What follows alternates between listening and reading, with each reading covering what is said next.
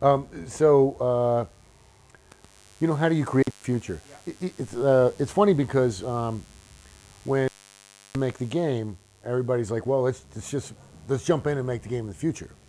But I have to slow everybody down and go, we have to create the future. Everything from a fork to a car to everything, right? To lights and has to be researched.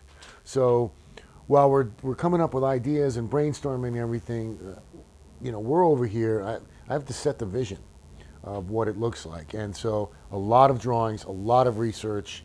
What does the future look like? What are cars? What are tires? What everything? And so we create a Bible, and this is called production design, and which is different than art direction. So we create a giant website, and it's got cars and shapes and tanks and vehicles and do people wear ties, all that. So we have to answer most of those questions, but we do guidelines so that the artists, when they're creating their levels and their worlds, they have creative freedom. They know they have the guidelines here, but they know what to do and go on. So it's called production design, something we didn't have to do for Modern Warfare because that's set today. Okay.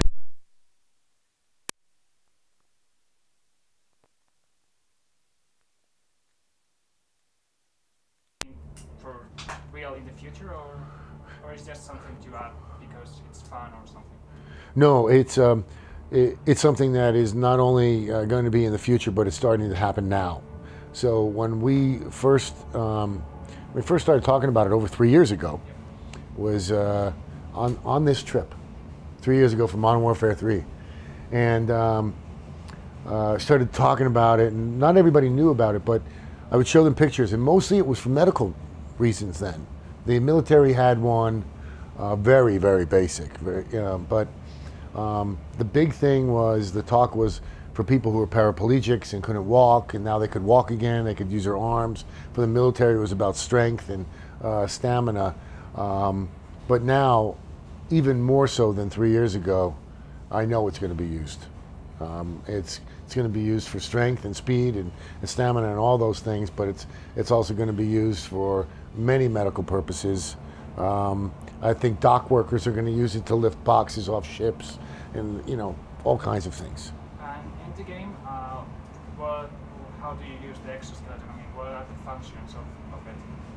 We have a lot of functions off of it, and we kind of call it the brain of the whole game. And it's you start with your boost jump, and then you have boost slide, and you have boost slam off of that. But you also have these magnetic gloves. Then another one, you have this grapple that can shoot off of it. And because you have this strength thing around you, you can fly through the air.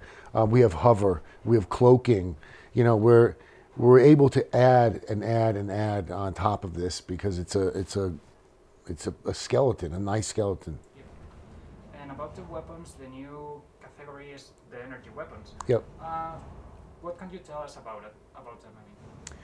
Well, I'll tell you a quick little story if you have a second. So, one of our, we were wondering how real they were, right? This was 3 years ago. We started hearing about, the lasers. We knew lasers were out there, but then we started hearing about compressed sound and air and heat and all that sort of thing.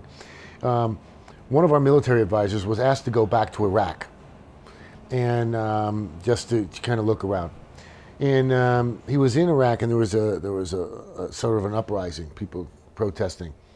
And he went up on top of the roof, where one of his friends was up there, and he had this weird looking contraption.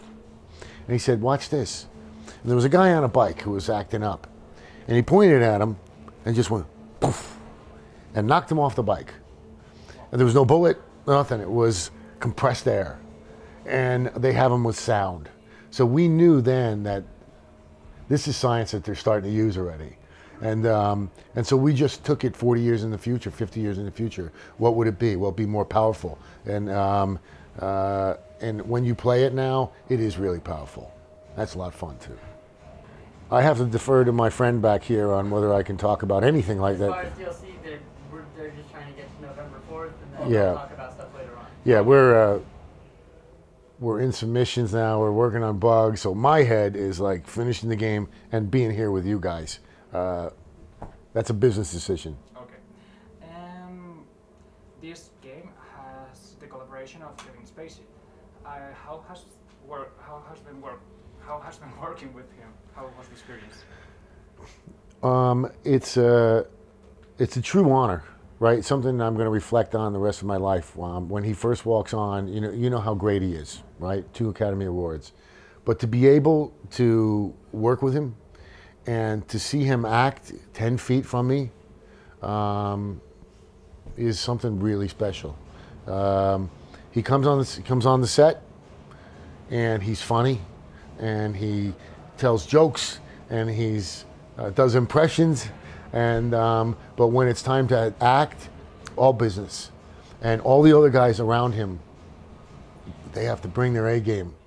So he's professional, he's great, he's a superstar, and he's throughout the game. He's just doesn't have a small part in the game. He has a very big part.